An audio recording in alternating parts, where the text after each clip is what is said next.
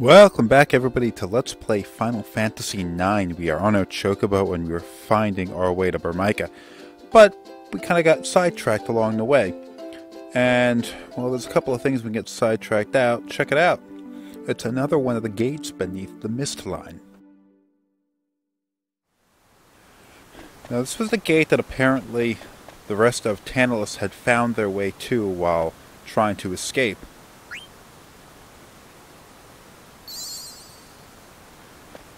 I don't know how they managed to get through that gate, because we're unable to do so here. This is one of the gates. Is that a treasure chest? It's already gotten. Was I already here? Can't remember. I filmed the last episode like 3 weeks ago. Whatever, moving on.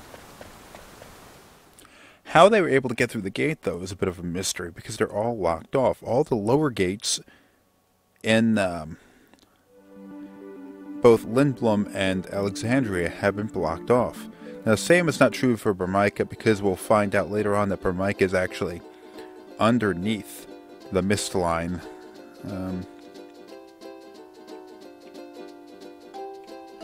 Alright, I'm kind of way off of where I need to be. Before I could actually, like, end this section of the game right around now. But, you know, there's something over here we can actually go and do. I think this is it. Yeah, this is it. I'm going to take the time to go and do this, even though I could do it much later on in the game. And the first time I played through the game, I actually did it much later on. But, you know, I think so the game is a little bit better for doing it now.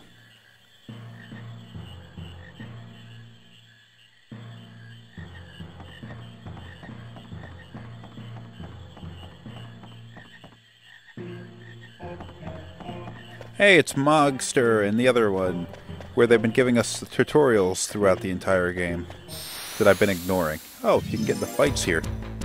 I forgot about that.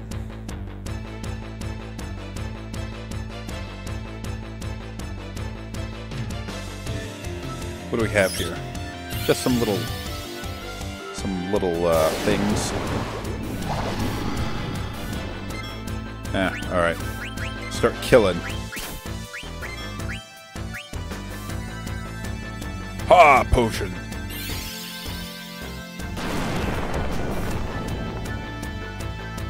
Wow, these things are tough. Maybe I shouldn't screw around with them.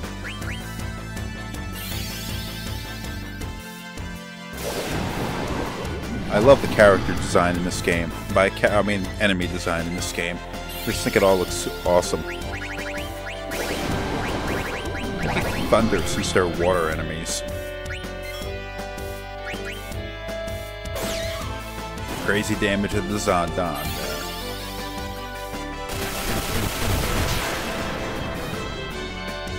there. Eh.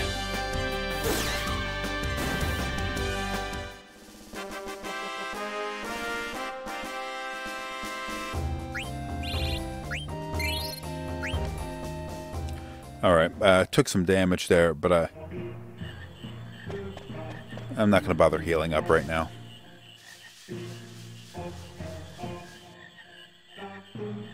Hello. Oh, he's hungry. It's hungry. Whatever.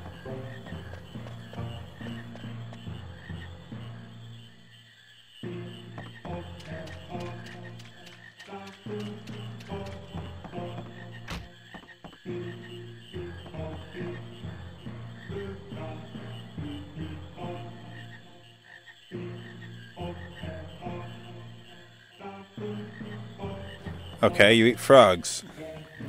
Oh, that other one out there is eating frogs too. Some weird creatures we got here.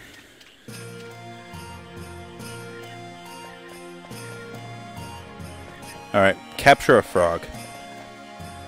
You have to wait till they jump on land.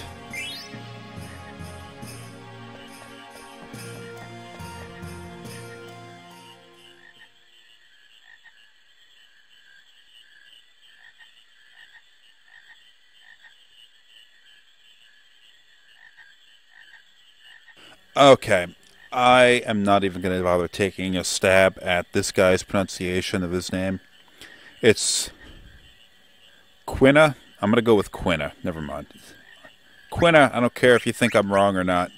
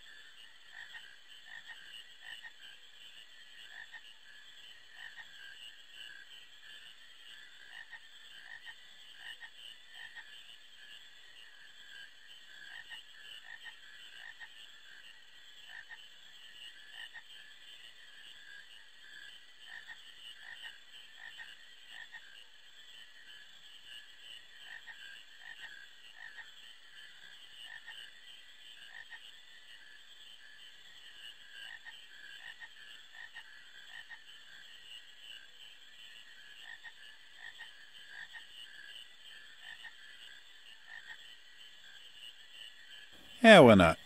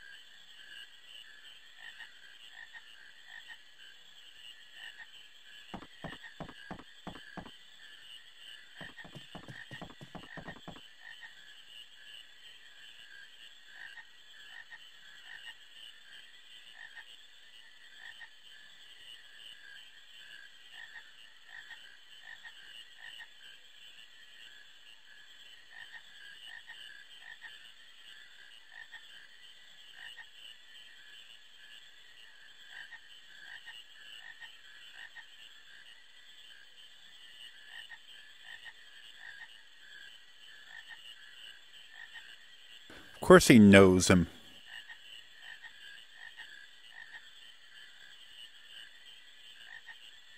He identified him as a bigot. Of course he knows who he is.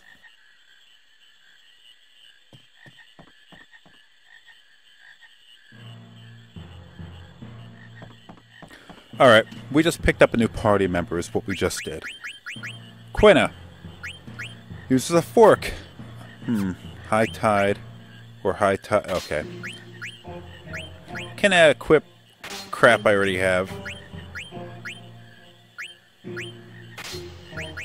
So just stick whatever you have on him or her. I don't know what Quinn is actually supposed to be. Asexual creature, I imagine. What does high tide do? Transfaster. Nice. And we have antibody. That's always good. Don't want to get poisoned while running around out there in the field.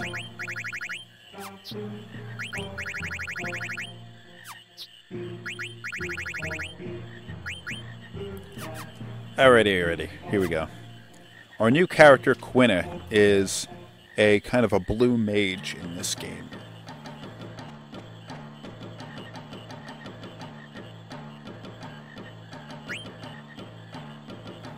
Not going to see it until we get into a fight. Okay, a mini game just to capture frogs. The frogs are kind of hard to get because they stay in the water and you can't go in there, just like before. So you got to sort of learn their pattern and be in the right place at the right time.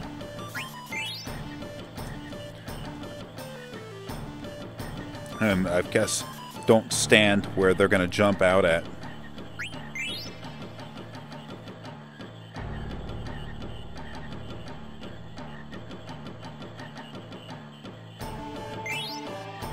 Oh, nice.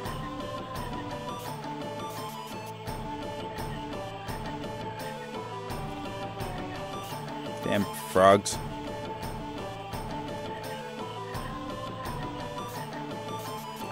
Jumpy little bastards. I guess maybe if I clear out all the males or females or something from here, though maybe they'll all go extinct or something. I don't know. Anyway, I'm done with this.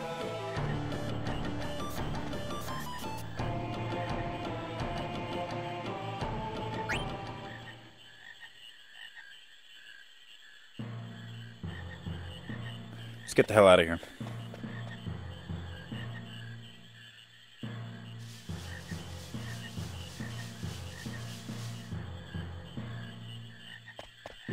Try to get into a fight so we can see Quina fight, you know.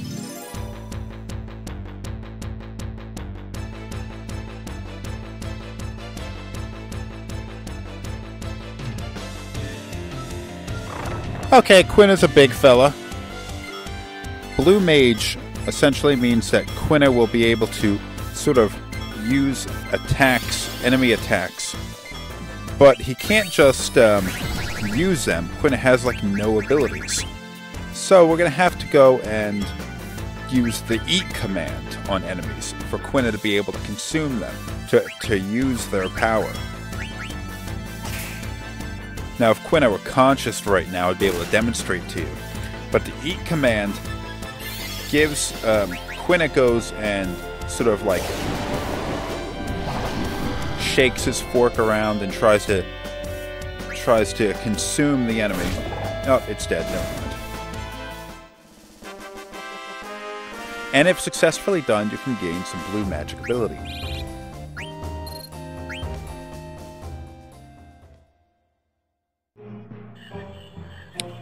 Of course, it's not just going to let you use the eat command on an enemy like first thing you see. You're going to have to actually like wear it down a little bit. Hit it with the other characters or with Quina so you can go and once its HP gets low enough, then you can try to consume it with the eat command. But anyway, we got Quina, and I'm going to move on. Man, I kind of want to demonstrate the eat command before I end the episode. So I'm gonna get out, run in circles until I get into a fight, demonstrate that, then end the episode.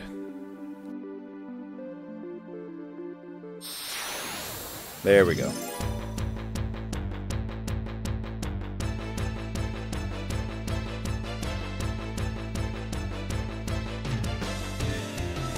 Three enemies, that's perfect.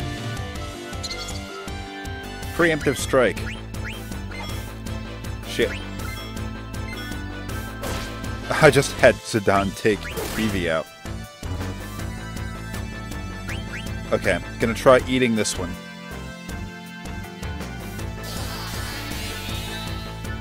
Until weaker, alright.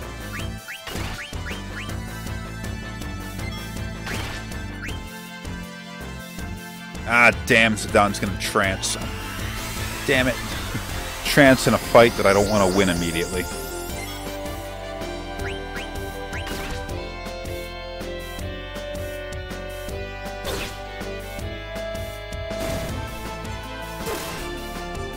Okay, it's not dead yet. Come on, eat it.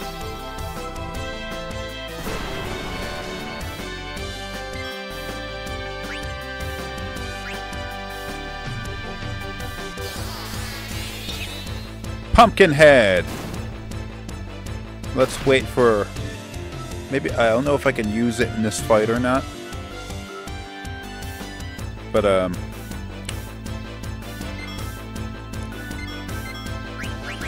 Pumpkinhead, where is it? There it is. Okay. Difference between your maximum and minimum current HP. Hey, look at that. That's cool. Oh, that's a new ability. Let's use this, see what happens.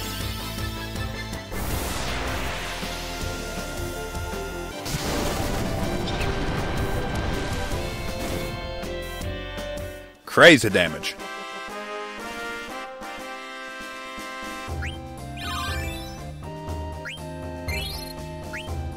So, if you're going to use Quina a lot, use the eat ability a lot, because you're going to want to get as many abilities for this weird bastard as you can.